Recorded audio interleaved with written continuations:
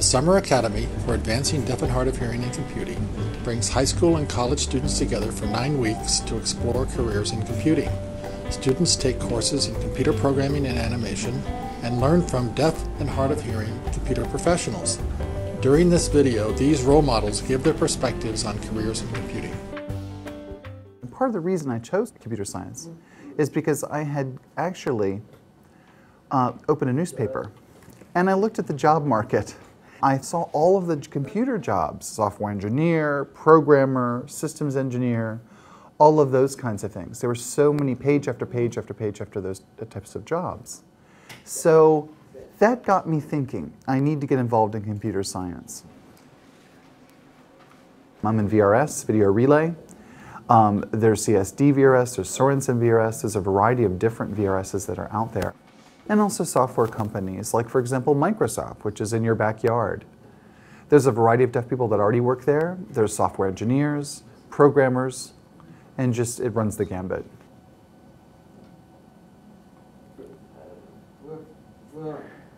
So originally I got an internship, and over the last several months my boss saw my abilities in programming and wanted me to then focus and specialize in that area. So then offered me to be an applications development system analyst. Oftentimes with the video relay operators, you have a customer that clicks in, and once the call is initiated, the clock starts. It's a very, very clear information. You can see the time that the call started, when it ended, how many total minutes, who processed it. All of that information was readily available and very well detailed, and that's what I developed. I saw myself as being in the field of psychology or law. I was never really good with math or numbers or with science. So I had the idea set in my head that computing wasn't something for me. I never thought that I would be in this kind of work, honestly. And then I got into group health in Spokane, and I started working in the Human Resources office there. So I worked with a database administrator, and I was aiding and doing a variety of things, and I got fascinated with that, and I really got into database work. And also I liked how it worked with human resources, like those collaborations, like benefits management, how people manage a variety of different healthcare insurances and medical insurances. I'm a senior measurement consultant, and what that means is I work mostly with the senior leadership, trying to figure out how to measure the success of our business. Now, the key part of my job is I work a lot in collaboration with our development group. So this is a dashboard where we collect a variety of different measures into one tool, and we can see right now how we're doing. So this is the way that we monitor our organizational function. Are we moving in the right direction? Are we meeting our targets? We want to see the performance continue to rise. Or if it's something that we want to decrease, are we seeing the decrease? Now, with President Obama in the White House, he's monitoring group health and watching our progress and how we could be a good model for preventative care to increase the cost of health care for the future for many people. So we're very excited at this time to be working at group health. So I just wanted to talk a little bit about how I knew programming was my thing. The most important thing that I think that I need to tell you is it's not something that you should be doing for the money or the ease of communication. Those are both good reasons, but you need to listen to your gut and know that you really love working with programming and the challenge and the stimulation you get. You really need to, at the end of the day, enjoy your job. Nothing else ever attracted my attention like computers did. So I always knew that at some point in my future it was what I wanted to work with. And then through college, that was when I started to learn, with computer science and realizing more that I could communicate with hearing people on such an equal platform as opposed to other majors. The communication access was there. Okay, so I've been at Viable for 2.5 years, but that's not the only experience I've had. I worked at Microsoft.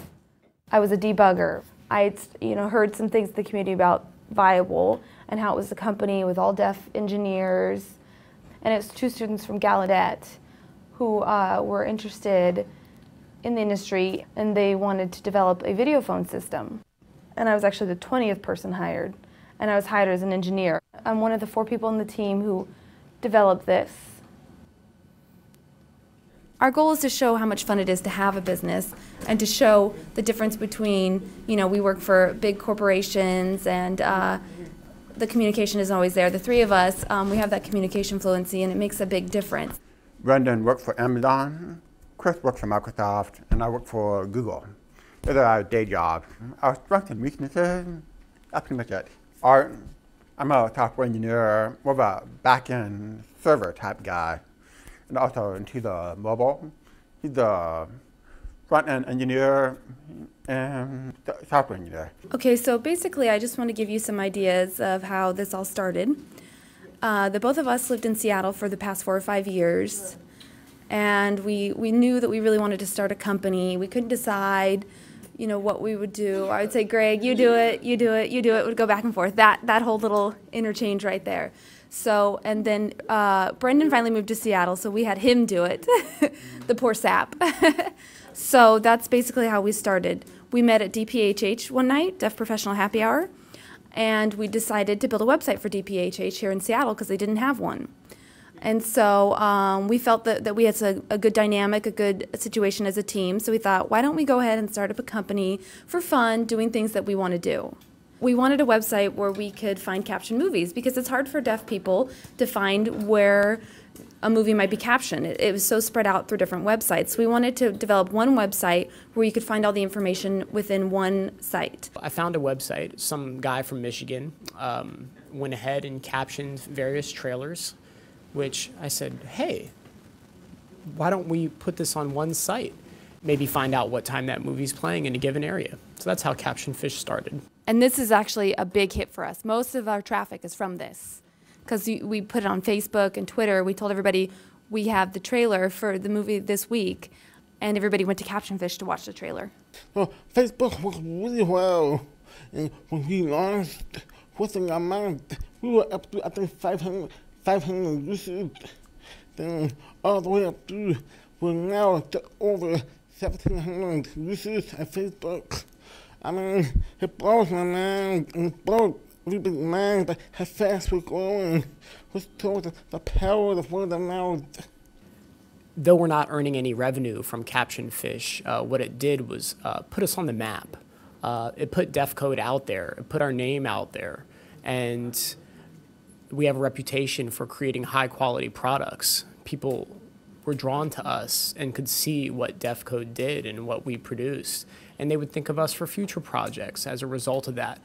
But we do have a plan to, like you said, iPhone game, we're hoping to sell that. Caption Fish, we're hoping to get sponsors for that and all that. So that's our plan to make money. It boils down to what we love to do, really, as opposed to trying to make a quick buck. And one other thing that we try to do is try to find our niche. If we find something that takes us somewhere, we'll follow it. But if not, that's okay, because we still have our day jobs. Some people are afraid of computer science, of the challenge that it presents. And they're trying to decide if they could do it and maybe I wouldn't be successful in that job. And I want to let them know they can do it. They can major in computer sciences and they can get involved in that field for the future. If you're good with your computer science skills and you have good people skills, you will go far. So be open to collaboration and sharing ideas with other people. Do it and have fun.